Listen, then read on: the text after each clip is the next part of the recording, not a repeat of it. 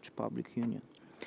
If we talk about the gross violations of international human rights law during the armed conflicts, particularly the issue on the issue of extrajudicial killings and torture against soldiers and civilians, in addition to humanitarian law norms, from the human rights point of view, the Article 6 of the International Covenant on Civil and Political Rights continues to apply also in situations of armed conflicts.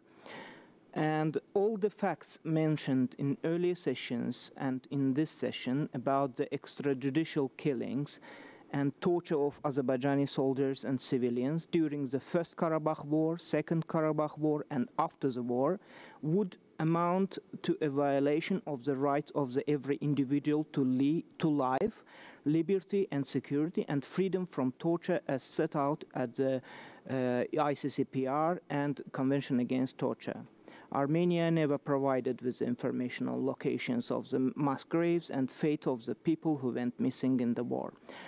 What civil society can play in responding, what role can play in responding to gross violations of human rights law?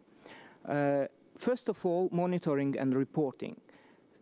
Civil society organizations can monitor and document violations of human rights and of humanitarian law as well as human rights law in conflict zones. Civil society organizations can provide protection and assistance to victims and to victims by providing them the legal support, medical care, shelter, psychological services. And of course, the key role of the civil society is dialogue.